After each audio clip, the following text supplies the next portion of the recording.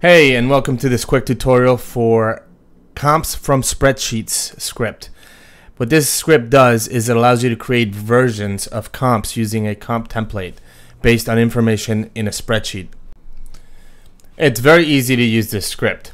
Basically, you need to set up comps that are going to be templates for the information. So we have our spreadsheet, and in our spreadsheet we have the basic information that we want to replace. In this case, we want to, this is a spot for, it's a fake cable spot here where there's a phone number that needs to be replaced. Okay, and then the slate needs to basically have the name of the spot, which is going to correspond to the phone number, which has a corresponding ISCII code, and then we need to put in today's date. So that information is in the spreadsheet. So we have the name of the spot here, the phone number, and then the ISCII code. The first row of your spreadsheet needs to have what's called the heading names.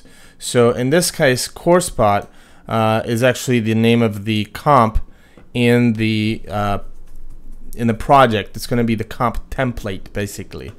So for example, I could actually rename this comp template.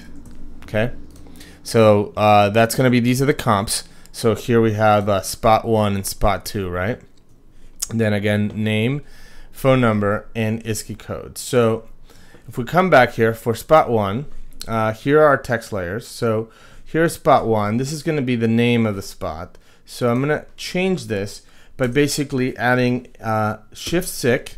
This is a little caret symbol, and then the name of the heading. So here it says name, right? This heading is what, so it's going to replace whatever is in here with this text layer here, name. Then this here is the ISCII code, right? So I can type ISCII. Now you can either do it as the text layer or just the layer name. So for example, here I could also just say name. Okay, and then there's a special thing you can do in this script called date. So you do shift 6 and then date, and that'll insert today's date.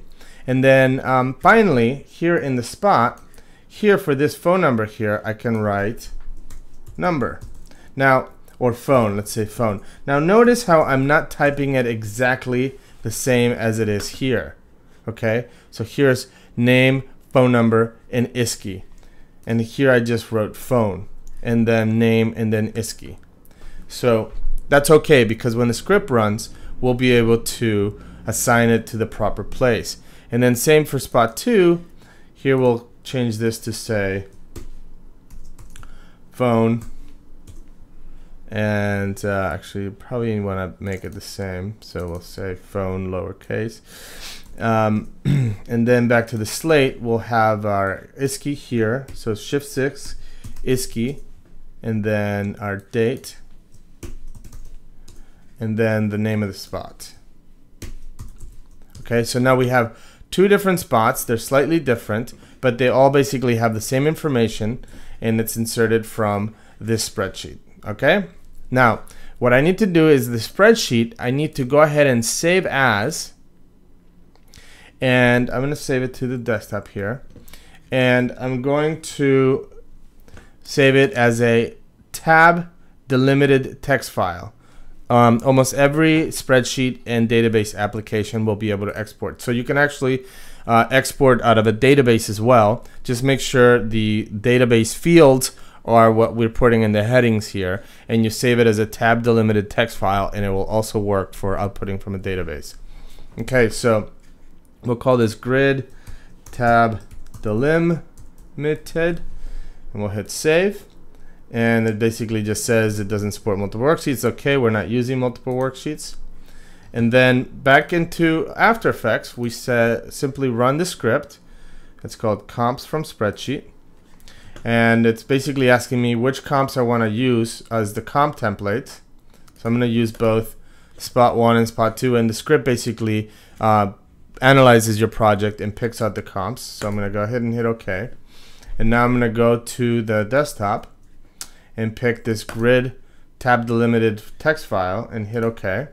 So now it's basically asking me to initialize the fields. So here we're going to select the comp template. In this case, I'm just going to say comp. In other words, use the comps as a comp template. And then here it automatically matched name because it was name to name. But phone number, I actually wrote phone. So I need to basically help it out and be like, oh, phone number as phone. But if I typed it all identically, they would have all automatically matched in here. And then that's it. I hit OK. And so it says, do you want to work done in your copy of your project? I'm going to say no or yes. In other words, you want to just replace this project or create a new project. So if I hit no, I just need to save this new project. So I'm going to call this versions project or something, versions project. And save that. And basically it just goes to work.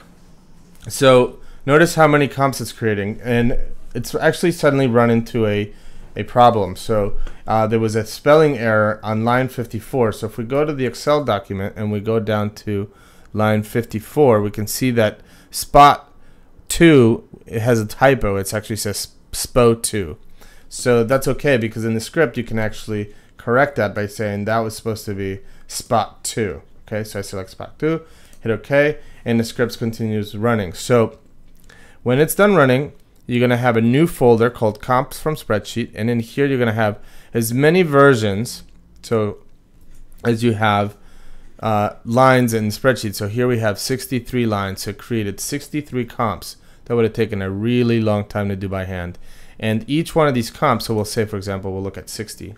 So for 60, the ISCI code, we'll move this here, is 246-24673.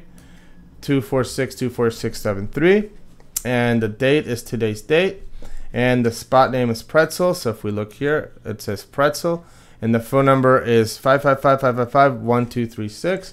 So if we go in here and we look, we see it's 555-1236. So that's it. That's how the script works, and it automatically queues all of these comps in your render queue using your default render settings and output modules. So if you want these to be set in a certain way, just go into your templates and pick the default. See here it says movie default. So you would say the default render settings, and then you would do the same for the output modules. And that's how it'll be chosen in there. And that's it. And then you just hit render. All right. That's comps from spreadsheets.